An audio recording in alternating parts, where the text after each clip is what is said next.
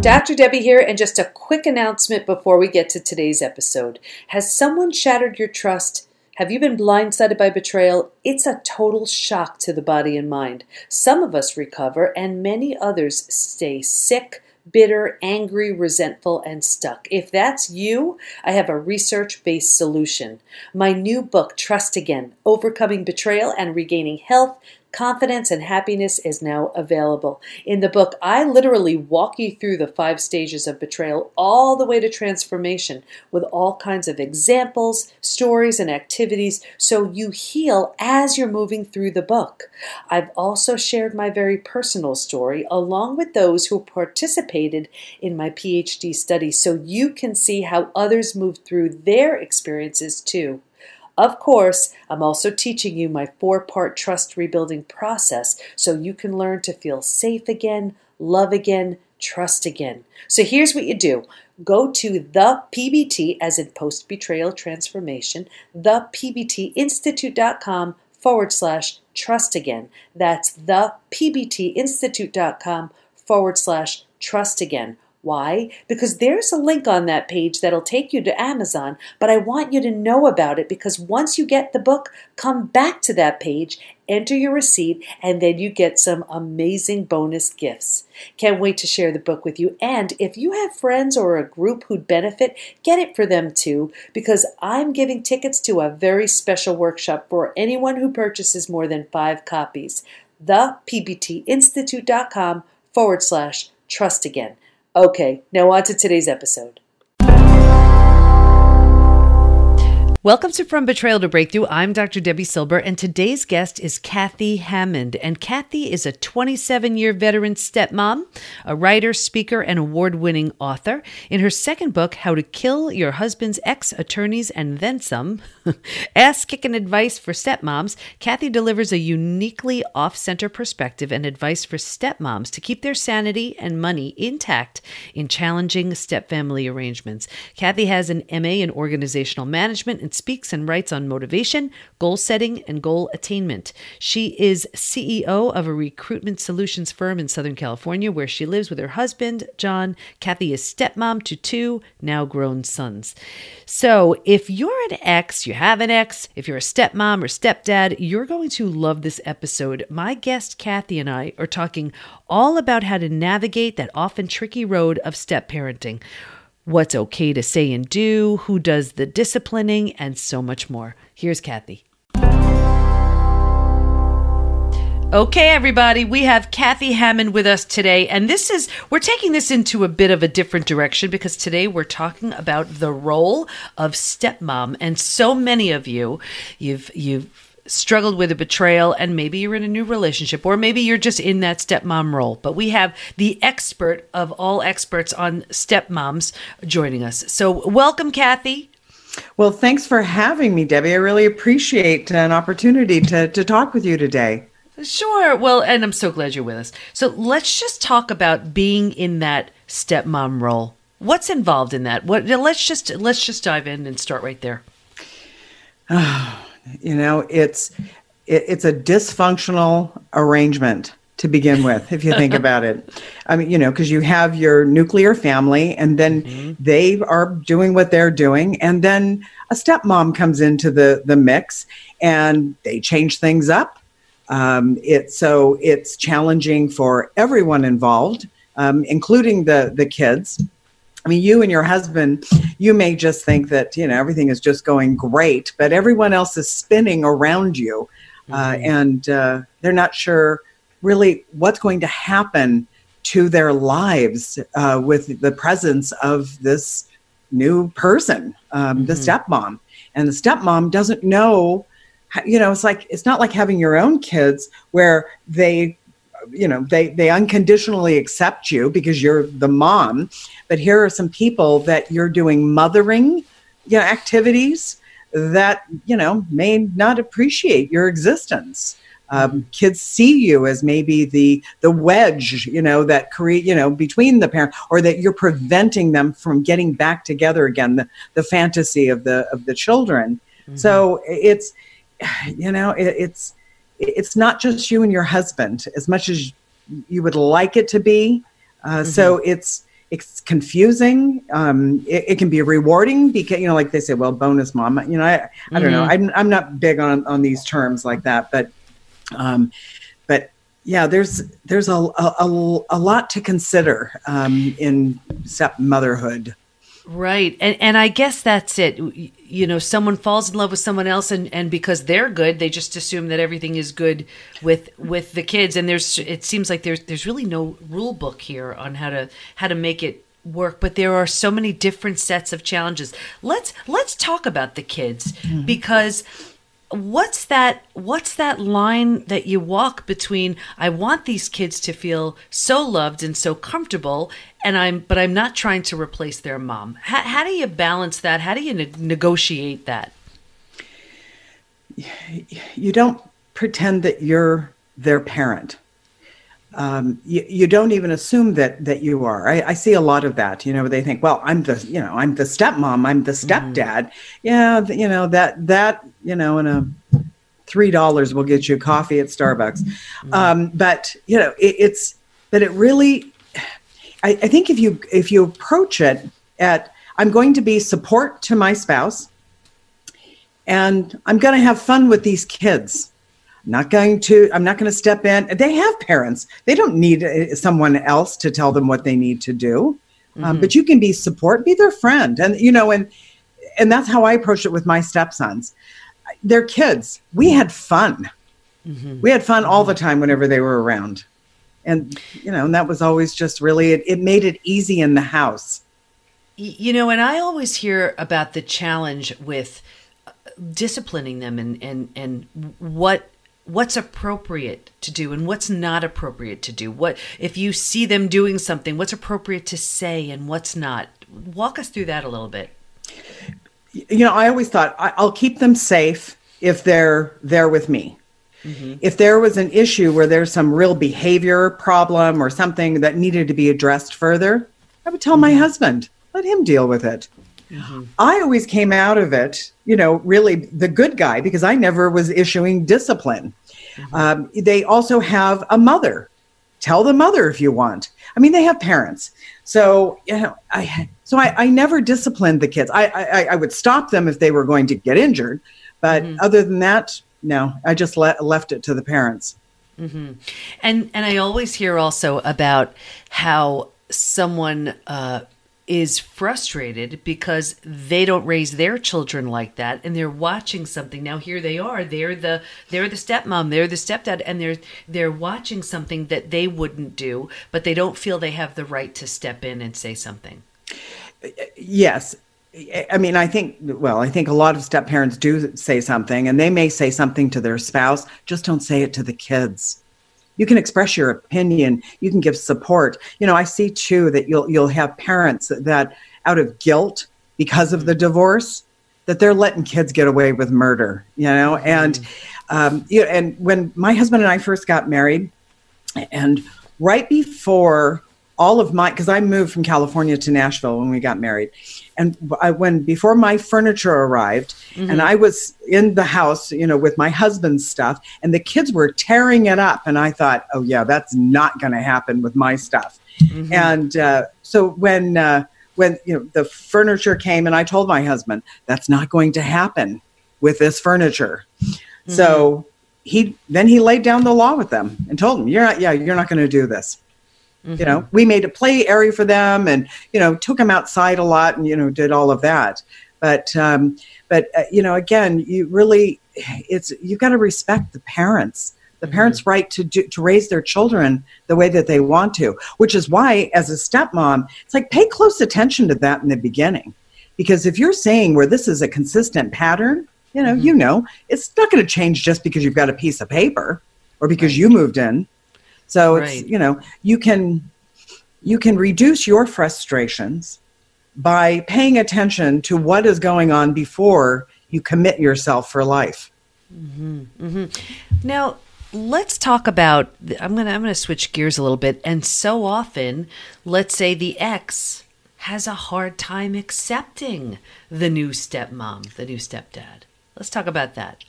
What are some different scenarios you've seen, and how do we work with that? Well, your life can be hell if that's the case. sadly. It takes people time to get used to the situation.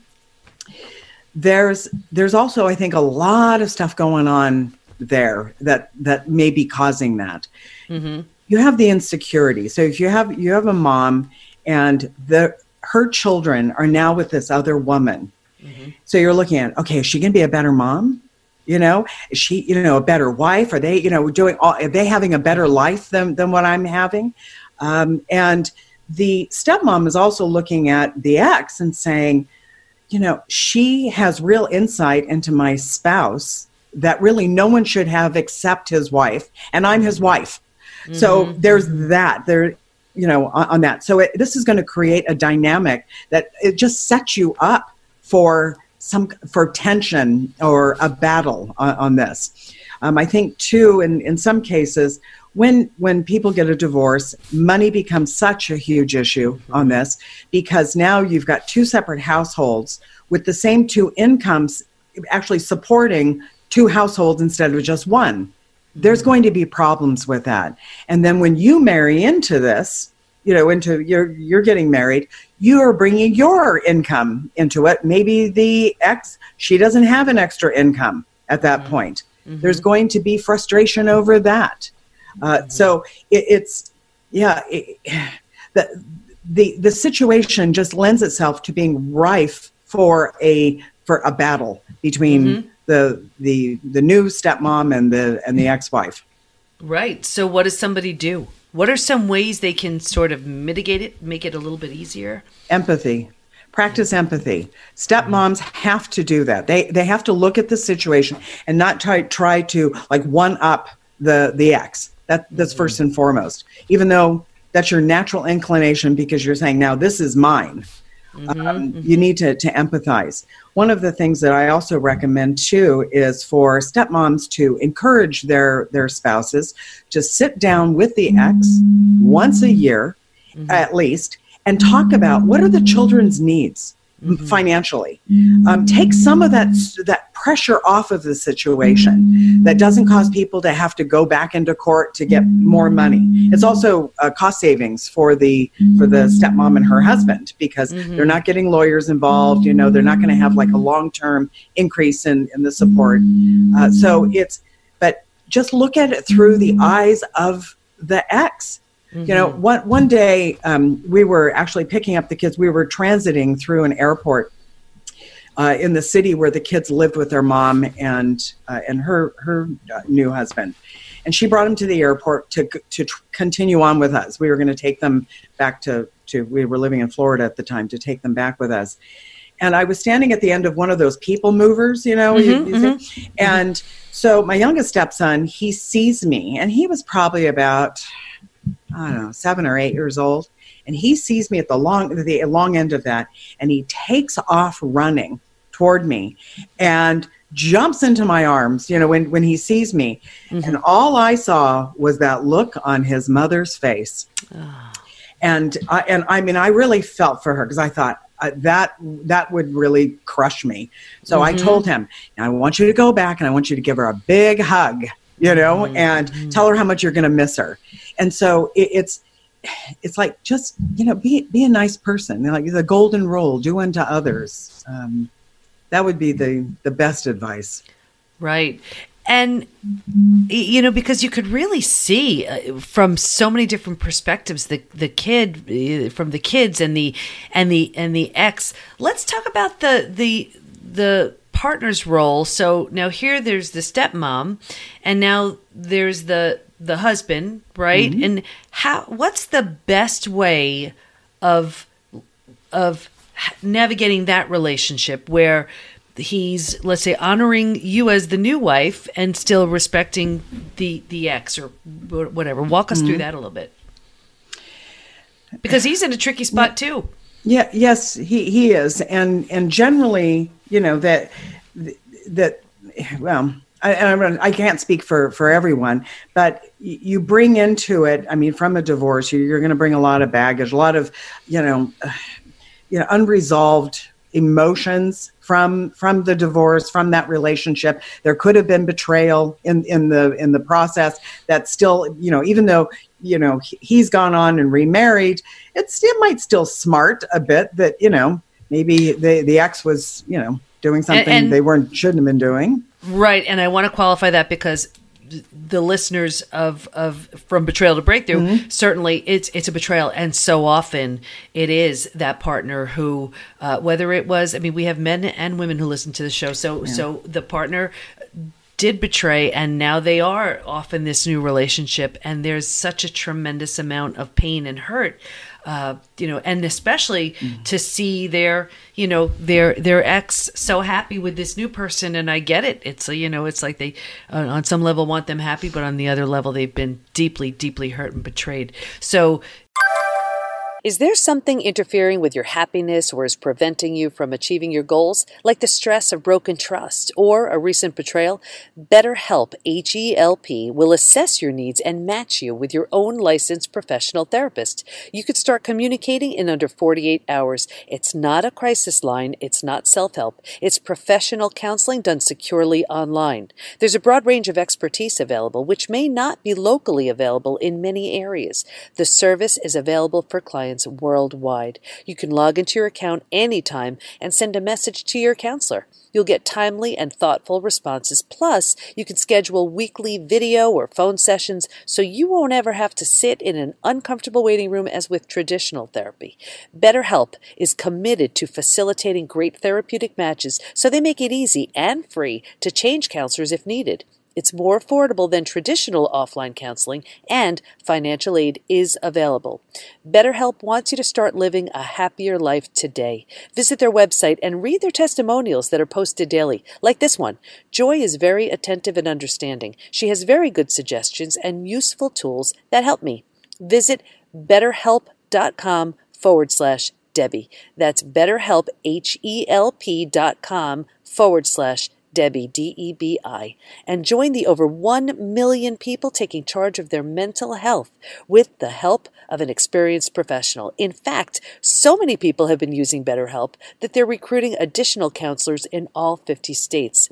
Special offer for From Betrayal to Breakthrough listeners. You get 10% off your first month. BetterHelp.com/Debbie. Is there... Let's say, coming from a betrayed experience, because that's what my listeners are listening to, is there something you'd recommend that partner do or say or whatever, just to make that whole aspect of it a little bit easier? And that also goes back to having empathy, and just respecting it. Keep the communications limited. For the stepmom, and especially if you were involved in any kind of the betrayal process, keep out of view. You just don't want to throw gas onto a fire, because they have some ability to really mess you up via the kids. Now it's going to, could really wreck the kids as well in the process. But if you don't look for opportunities or rub somebody's face in it, by you being there, from the stepmom's perspective, and just let him deal with his stuff and just deal directly, one-on-one with the ex. And, because your involvement there is really not necessary. Right. We want to, some maybe show them look at what I have going here. And especially if the ex is doing, maybe not behaving nicely. So it's kind of do a tit for tat. It's just like, do whatever you can in your power to just avoid it altogether, and just empathize with this person, because at some point, it's like, you can't wage a one-sided battle, at least not for very long.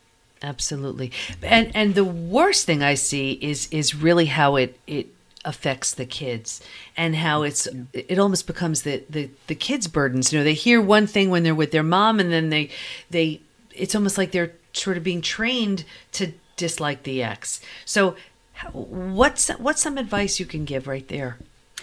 For which side? Both. I want to know just from the ex who's struggling, how do they not say something just that's really going to kind of taint the however the children could look at the stepmom, and then what the stepmom can do. What are just some hints or advice or tips, because it's such a sensitive topic. It is, and sometimes we let our anger and frustration get in the way of seeing things logically. The damage that is done to kids, and the statistics are out there about the children with early drug and alcohol abuse, promiscuity. I mean, just so many things that can that really are going to damage a child's life. Because they have no voice in this. They love both their parents equally. They may even like or love their step parent. So they're constantly caught in this tug of war that just can level their life. And I've seen that firsthand, what that kind of strife can do to a child. And so if everybody just that old adage, they say, love your children more than you hate your ex-spouse. If you can do that, this is really a cause. If you really can't control that, it's like, get into some therapy, talk to someone, really work that out, and understand that if your child loves a step parent or has a good relationship with the step parent and especially their other parent, that doesn't mean they love you less. We sometimes lose sight of that, when we're waging a battle, we're going to get even. And, we want to have the upper hand here for whatever myriad of reasons. But in the end, the only people really paying the price are the kids. And I can see them feeling so guilty if they like the stepmom. Yes. Yeah, they do. Yes, absolutely. So they end up not wanting to talk about what goes on at their mom's house or what goes on at their dad's house. I saw that with my own stepkids, that they were really guarded about the information sharing, and that shouldn't have been like that. They should be able to be free to say, oh yeah, mom took us over here and we did this and this was a great time. And, instead of, dad over there going, okay, yeah. And that cost me an extra $500, So, right. This is, it's like, grow up. Yeah. The adults who are supposed to be protecting these kids are behaving like kids. The kids are the ones trying to regulate their emotions, where the parents are just out of control. So. Now let's talk about what do the kids, what do you recommend the kids call the stepmoms? Their name. Okay. Because, I would imagine on some, maybe they're more comfortable and they want to come up with a name or something, but mom would really be kind of crossing that really hurt line right there. Again, the empathy factor. I mean, she's mom. You aren't. Yeah. He's dad. You're not dad. And, I know my stepson's first stepfather, he insisted upon being called dad. And this disturbed, the kids were little, and this really disturbed them. They essentially ratted him out, not so much to their dad, but to me. Wow.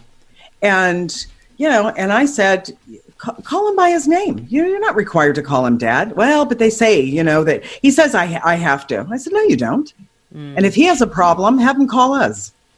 And I imagine on some level he was probably thinking, they'll feel more comfortable that way, but that's he told me why. Yeah. He said, I don't believe children should call their parents by their first name. I said, you're not their parent. Yeah. Well, I'm a stepdad. Yeah, that doesn't mean anything. It's your wife's husband. Right. Look at it that way.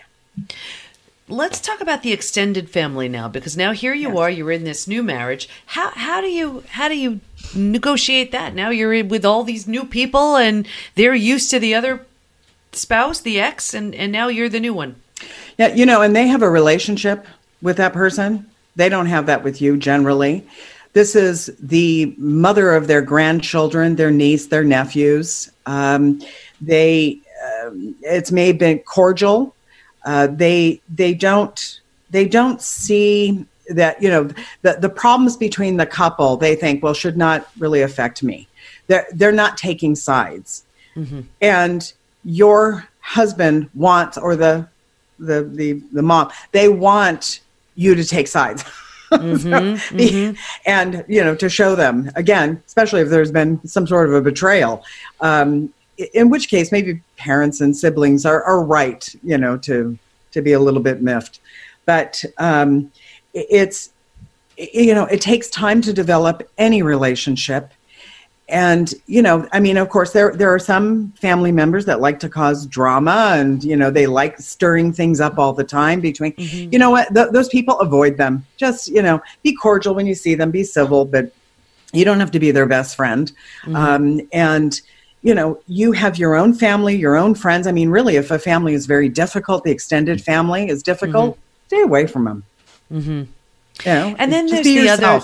Right. There's the other piece, and I've heard this so many times too, where the stepmom now is just, I guess, let's say the stepmom is, or the ex is still spending a lot of time with their ex, and the stepmom is feeling really uncomfortable, really insecure.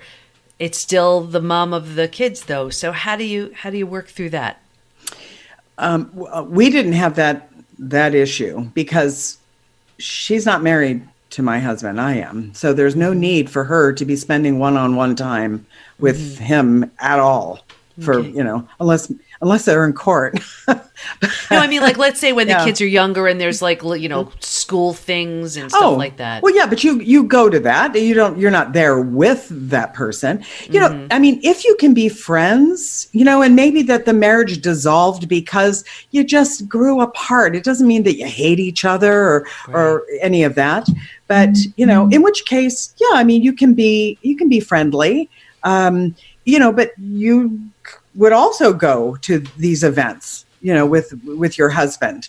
That's his life, his children. And, I used to go to the sporting events with the kids and do all of that, and she would be there. The ex would be there. But it was, I mean, we weren't sitting with her here. Again, it's like, be cordial. Yeah, that's really what it comes friendly. Down to. Oh, even in this last July, we all went out to Nashville for my youngest son's stepson's birthday. That his mother was hosting an event there for him, and everybody was there. Everything was all very nice, and we had a wonderful dinner, beautiful venue, and then we all left. Okay, so what are some examples of an ex's deceit, let's say, that can impact a stepmom? Sometimes they may infer that something is going on with them and your husband. That could be something that, could be patently false. But, I mean, you're not seeing them 24/7, your spouse. So, who knows? Right. They, in terms of, I see of the deceit, I think the thing that really impacts is, especially when there's like a legal issue, I don't think that people realize that actually is feeding into what the lawyers want, because now if there's a lie being told, you're going to have to try to defend it or disprove what they're saying. First of all, you shouldn't do that. If somebody lies in court, it's not your burden to prove that it's false. It's their burden to prove that it's true. So you can just let that go. But if you engage in that back and forth, that's going to impact you. It's going to rob you of your life savings, perhaps. And it's exhausting, I imagine. And yes. Right, and just very stressful. What's your best advice for stepmoms? Who find themselves in a really tough relationship with their husband's ex? Extract yourself from the situation. There's no reason for your involvement at all. it's you be pleasant. You're in your home when the kids are there. Be fun, just like regular, family life. Leave the discipline to the parents for their education. If you want to be able to help them, if you're able to help them, great. If they're having trouble in school, they have two parents. Let them deal with it. Mm-hmm. You need just stay out of it. That is actually, you can feel bad for your spouse, but if he's got a really difficult ex, you have to look at this and say, he picked her, he chose her, so he's going to have to deal with the aftermath of this, and we can't rescue them. And I think that anytime we get involved, we actually make things worse. So that's an important insight. Yeah. What do you want to make sure everyone knows before we wrap up? I've often wondered if I knew what I know now about this, would I have made the same decision? I don't know. That's just such a hypothetical that, I don't know if that would be the case. I'm, crazy about my husband, so I probably would have.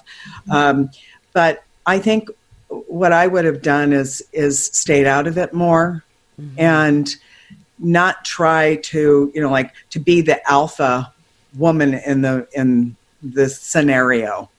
I think that created probably created a lot more tension than was necessary. Well, what's so great is you learned it and you're passing it forward, so that's a good thing. So how do we learn more about you? Where do we go? Kathy with a K, Hammond Books with an S.com. And you can, read more about my book, How to Kill Your Husband's Ex, Attorneys, and Then Some. Ask Kickin Advice for Stepmoms. I think that pretty much sums it up there. All right, Kathy, so much. So thank you so much. You helped all kinds of stepmoms, all exes, and it's really going to be, I think, what people need to hear when they're in that role, so they can just move through it easily and where it doesn't really hurt the kids. So I really appreciate that. Thank you so much for your time. Thanks, Debbie. Appreciate it. It seems like the theme running through all of this is empathy. The more empathy we have, the kinder we can be for all involved, because let's face it, the ones who often struggle the most are the kids. So if you need a little extra motivation to be more empathetic, do it for them. Stay in touch with Kathy by going to kathyhammondbooks.com, and we'll have all of her information in the show notes at pbtinstitute.com/podcast. Here's my biggest takeaway. There are so many emotions that need to be dealt with when it comes to step parenting. Insecurity, guilt, frustration at seeing that the step kids are doing things or saying things that you may not have taught your own kids, pain at seeing the kids being okay with the step parent, yet knowing that their happiness is what's most important. There's so much to unpack there. I guess the bottom line is do your best. Think of the kids and bring your highest self to each of these opportunities that can go really well or really not, based on how well we want to do, how well we want to be, and who we want to become. If you haven't already, be sure to take the Post-Betrayal Syndrome quiz at pbtinstitute.com/quiz. And one more thing. Doors are open to the PBT membership community.